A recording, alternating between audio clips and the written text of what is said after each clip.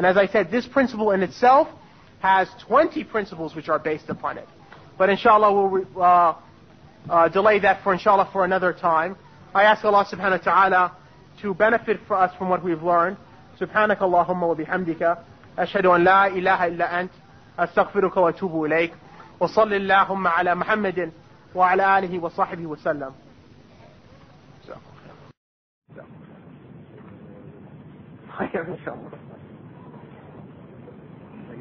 نعم.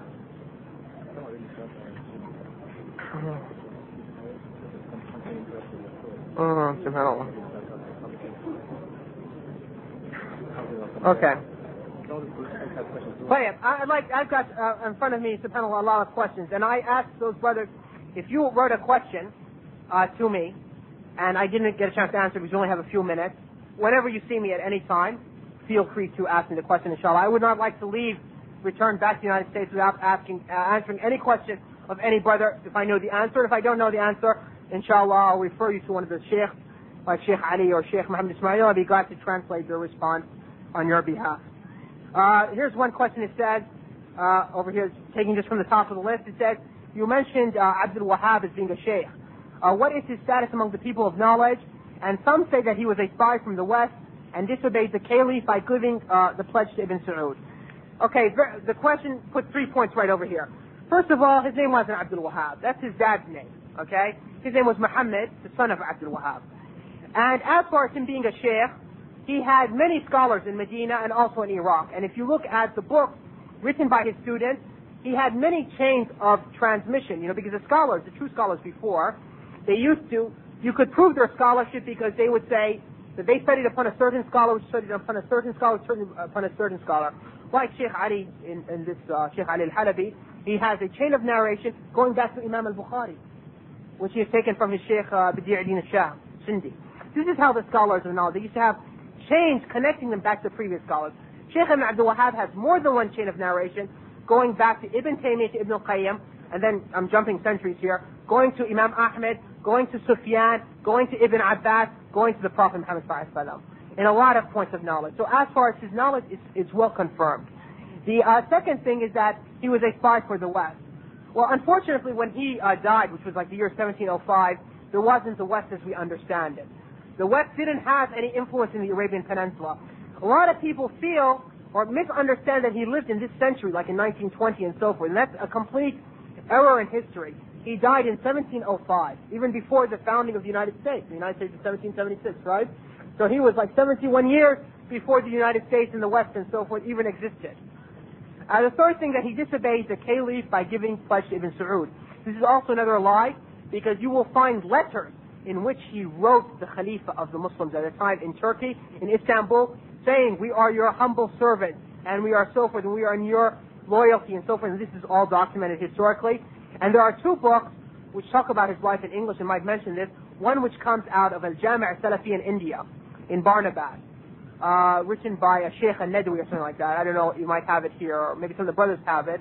And another book which came out of Ihsanillahi Zahir rahmatullah alayhi's daughter translated, written by Ibn Hajar al-Butani from Qatar, and was printed in Pakistan. So maybe some of the brothers have this book here in England, and they can, if the person would like to know more about this subject, they can ask Brother Manowar, maybe Brother Manowar can get them a copy or a photocopy of that book.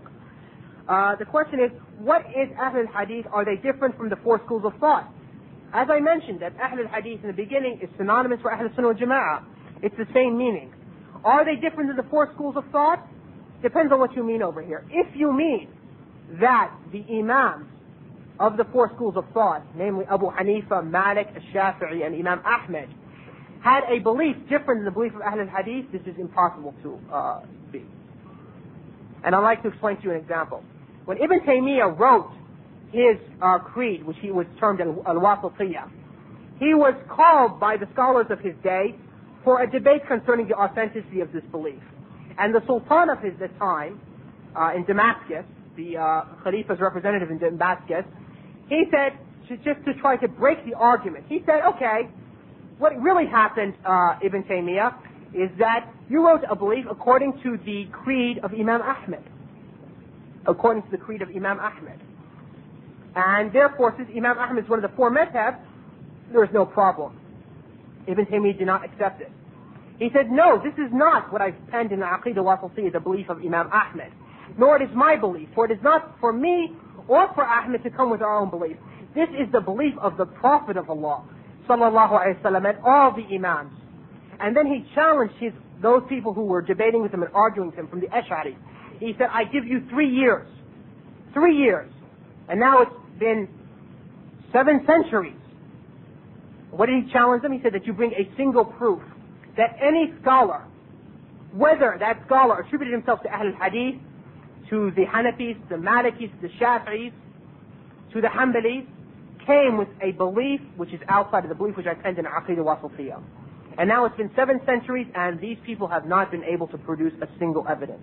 And they won't be able to the Day of Judgment, because the beliefs of the Imams are the beliefs of Ahl al-Hadith. It is one and the same. Now, if you mean by the 4 schools, or the questioner means by the 4 schools, what the people who attribute themselves today as followers of the 4 schools believe into, the beliefs might be different. And that is because not everybody who attributes himself to something is actually a follower of that thing. I'll give you an example. The Christians, who do they say they follow? Do they say they follow the Messiah, Isa ibn Maryam? Are they upon the belief of Isa ibn Maryam? No. And likewise, you find people who attribute themselves to the Prophet ﷺ, they say that he's from his ummah, like Ibn Sina, who said the Prophet ﷺ came up and made up these things for the people. Is this the belief of the Prophet ﷺ? And that is why Ibn Taymiyyah, in one of his books, he said, I came across a sheikh from al-Bukhara whose father knew Ibn Sina. So I asked him, what did your father used to think of Ibn Sina? And he said he was a smart kafir. So the point is not that everybody who attributes himself to something is actually a follower of that. So the beliefs of the people today, of course, differ from the beliefs of the 4 Imams themselves, and the beliefs of the 4 Imams itself are the beliefs of Ahl al-Hadith, and they are the beliefs of Ahl al-Sunnah in general. And this is, of course, in itself a topic by itself. Okay, it says over here, question in Arabic says, and I'll just translate it in English. It says that there is here هناك دعوة يدعيها الكثير ممن يحسبون على الصحوة الإسلامية بل هم قادة لهذه الصحوة وعلى رأسهم ممن سمعت من شخصيا راشد الغنوشي رئيس حزب النهضة تونس أن غالبية المسلمين أشاعرة فما هو ردكم على هذا وما هي أحوال العقيدة الأشعرية. Okay, so this question has a number of parts. I'll just translate quickly in English. He said there are some people who are leaders of different Islamic movements, and the brother over here mentioned one person in particular, Rashad al-Ghanoushi from Tunis, and that this person says that most of the Muslims are Ash'aris. So how do you refute this, and what is the situation of the Ash'ari Aqidah? Well, as far as the last part, what is the situation of Ash'ari Aqidah? It is an Aqidah which goes against Ahl Sunnah Jama'ah. That's just the quick answer. And since the person wrote me a question in Arabic, I refer him to the book by Sheikh Zafar al-Hawari in refuting the Ash'ari Aqidah. He summarized in a small booklet, and it's probably one of the best things a person who doesn't have the ability or the time to go deeply into the book to read to understand the Ash'ari Aqidah. And I have a copy in my room, so we can get the person who asked the question a photocopy before I leave, we can get him a copy, photostat of it. As far as Rashad al-Ghanoushi saying this, I don't know that he actually said this. I've only met him one time in Washington, D.C., and so therefore I prefer not to say that this is his statement, since I've never heard it or read it. But this statement is said by many people historically, that most of the Muslims are Ash'aris, right? And the question is, in general, so what if this was true? If this was true, then most of them were Ash'aris. Because most of the people in the world today are non-Muslims. Is this an evidence that Islam is incorrect? That the majority? And that's why Allah subhanahu wa ta'ala says to the Prophet ﷺ, that if you obey most of the people on the earth, they will set you astray. They'll set you off the path. So the question, the analogy of using numbers is not a correct analogy in the first place. Second of all, what is the proof? How in the world can you say that the majority of the Muslims throughout history were Ash'aris? If you look at the Prophet's companions, and the Tabi'een, and the 3rd generation, and even today the majority of the Muslims who are non-scholars, just the general folk of the Muslims, they are all upon the Aqeedah of Ahl Sunnah Jama'ah. So this is a false claim which has just been passed on in history, used by the Ash'aris to pump up a faith which has no foundation, to prop up a hollow belief of theirs.